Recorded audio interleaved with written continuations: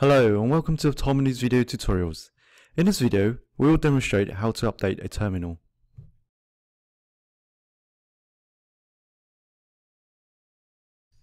In this video, we will go through the process of checking for, downloading and installing software updates which have been assigned by Optomany.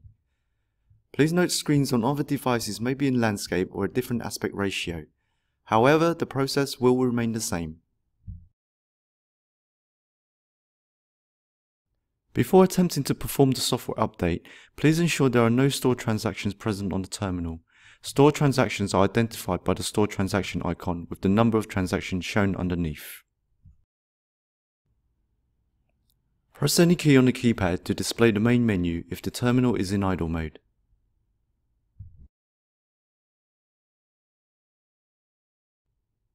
From the main menu, press the 5 key on the keypad to select Menu. From the terminal menu, press the 3 key on the keypad to select Upload Stored Data. Please be patient while the transactions are uploaded.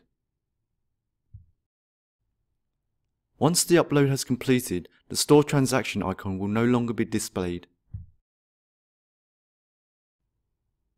Press the 2 key on the keypad to display the Supervisor menu. Press the 7 key on the keypad to initiate check for updates. The Accept terminal will check for available software updates. Please be patient as this may take a few minutes. If an update is available and has been assigned to the terminal, the Accept terminal will start to download the software update. Please be patient as the download may take several minutes.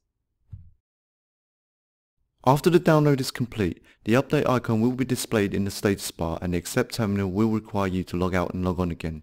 To log off, press the 6 key from the main menu and log on again. Please use your own credentials to log on. After logging on, the Accept terminal will start to install the update and perform the necessary steps. Please be patient as this may take several minutes.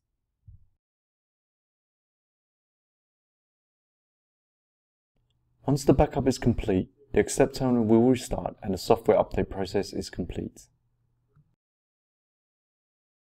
Please note that the Accept terminal will only download a software update if one is available and has been assigned to the terminal.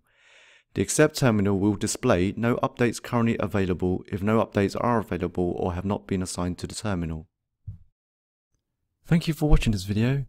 If you have any comments, questions or require support, please get in touch with us using the details below.